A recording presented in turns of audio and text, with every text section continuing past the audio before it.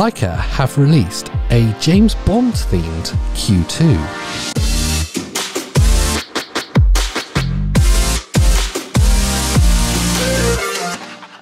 Leica.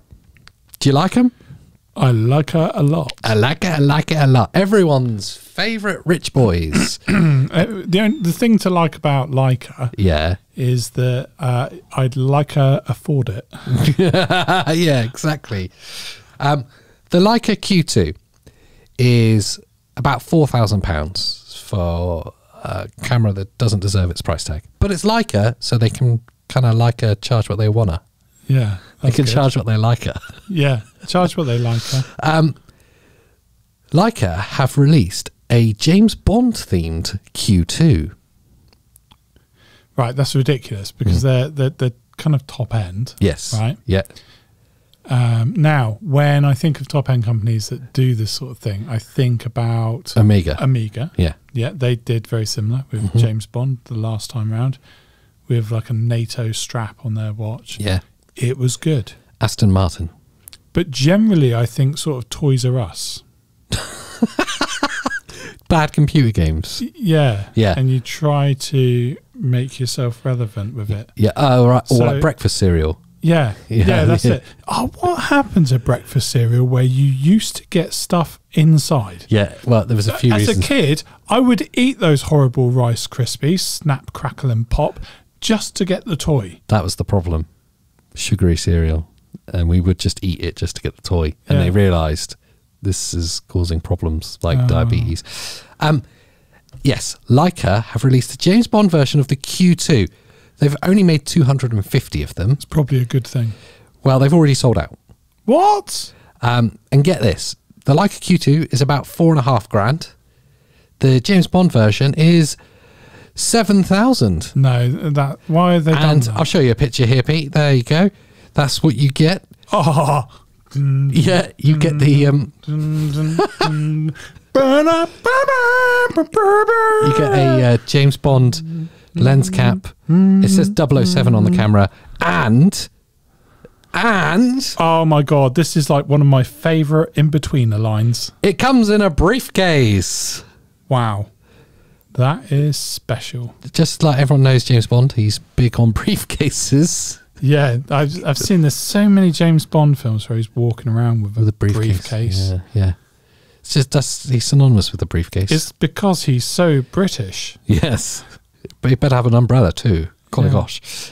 So, would you spend twice the amount of money, let's say, Well, it pretty much is, isn't it? It's on a nearly there. limited edition James Bond camera? No. This is for people with way too much money. Who does that? People with too much money.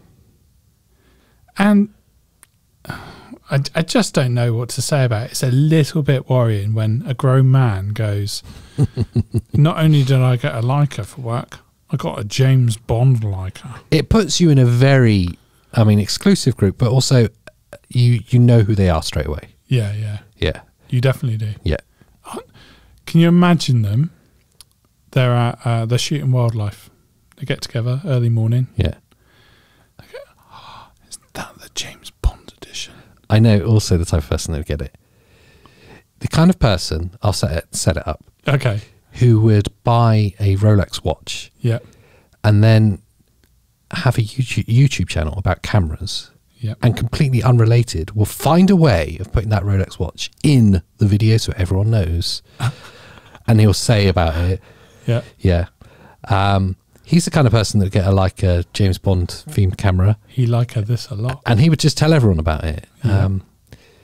If he wasn't sponsored by Canon, he would anyway. Yeah. Uh-oh. Yeah. So what's that all about? We'll find out later. Yes. Anyway, I'm not going to say who because I'm not, here to slag people off. No, No. we don't need to do that. No, but Pete McKinnon's made enough money already from plugins to be plugged. Yeah, so we're not going to mention names. No names. But definitely a certain type of person Yeah. would be spending £7,000 on a James Bond camera. Yeah. Watch out for the video title. I can't believe it'll be some clickbait shit. Yeah. Something like, I spent $7,000 on a camera. Oops. Yeah.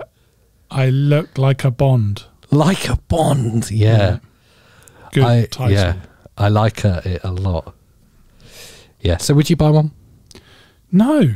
I wouldn't even buy a normal one. No, I wouldn't either. I like the fact that it's done a very good job of market position. Yeah. That is it. Do you know you wouldn't do it for the briefcase?